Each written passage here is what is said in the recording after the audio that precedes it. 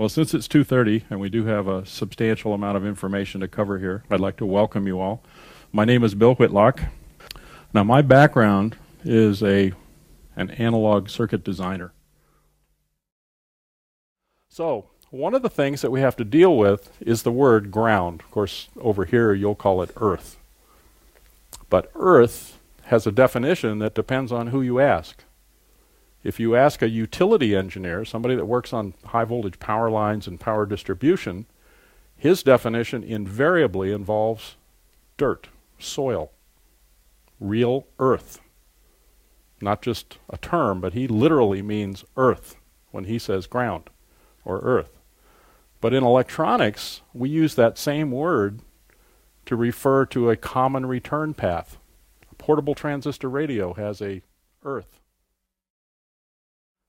And this is where I'm going to introduce a concept that I don't believe anyone else has ever talked about. I did a limited amount of research on the internet, and I could find no one that actually explained where does this voltage E, this voltage difference that exists between two outlets, where does that come from? I've heard some very weird ideas on where it comes from, so I decided to investigate. Other people have tried to ascribe the effect to leakage currents. Leakage currents are normal because there are also unavoidable capacitances inside equipment between the active side of the power and ground. And by definition, a capacitor will change. So we see most of our energy at 60 hertz where it belongs, at least in the US. But look how much energy we have here at 180 hertz, 300 hertz, 420 hertz. These are the third, fifth, and seventh harmonics of 60. Now, those of you that are right in the engineering school may relate to Fourier analysis. Now, the unbalanced interface, as I was just making allusions to, I can't believe that after 50 years, consumer audio still uses it. It was okay back in the days of 78 RPM records and AM radio when everything was in one big wooden cabinet and the cables were no more than a meter or so long. That's what it was intended for. In fact, that's how the name came about, the RCA cable. Now, let's talk for a minute about the balanced interface. It is highly immune to noise coupling, and in fact, it is the only technique used in phone systems to this day. They started using it in the 1920s in the US, and it still lives on. They haven't found anything better to replace it. The problem is avoided altogether by letting the shield currents flow in pathways that are not shared by signal currents inside the equipment. Remember that currents flow in circles. What drives them is this little voltage difference in the ground system.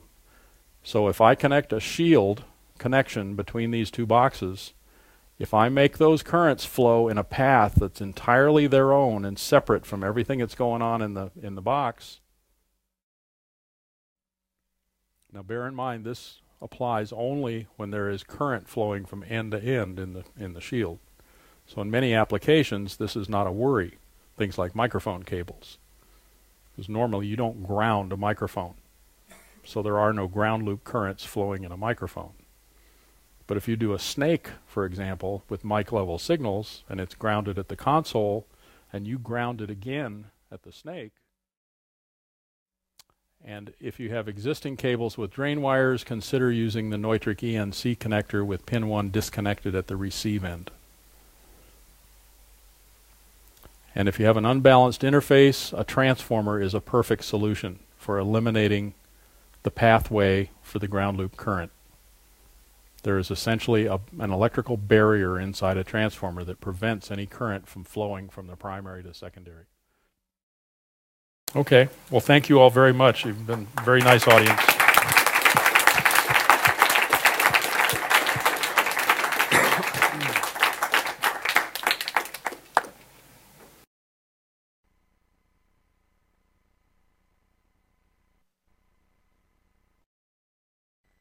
Thank you for listening to a small sample of this AES tutorial. To watch the full-length version, you can visit our AES tutorials page at www.aes.org/publications/tutorials.